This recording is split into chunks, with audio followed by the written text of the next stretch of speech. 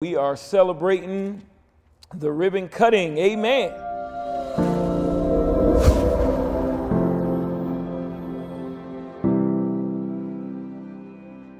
We just thank you for all that will take place, God. God, we thank you even for debt freedom, Father God, even for our households, God. God, thank you for the corporate anointing reaching down to our individual lives, God. God, so we thank you and praise you, and we thank you that we continue to rejoice and be glad in this day, God. We give your name the glory, honor, and praise.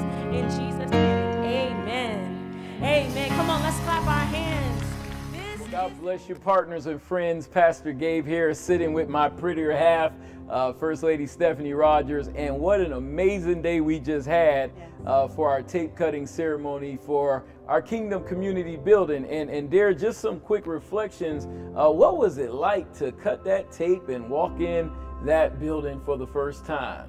Oh my goodness, these are the things that we've been talking about. These are the things we've been talking about. Absolutely. Yes. It was just, I mean, anytime you experience manifestation of the promises of God, you always have feelings of just, it's like a surreal, like this, it's here. It's, you know, everything that we believe for and pray for and it's sold into, it's finally happened. And just to see how excited the saints were, and just the excitement that was in the air, the joy, the happiness, it's just, I'm still soaking it all up. Still soaking it all up. Well, you knocked it out the park, because you really can't soak it all up in this moment. It's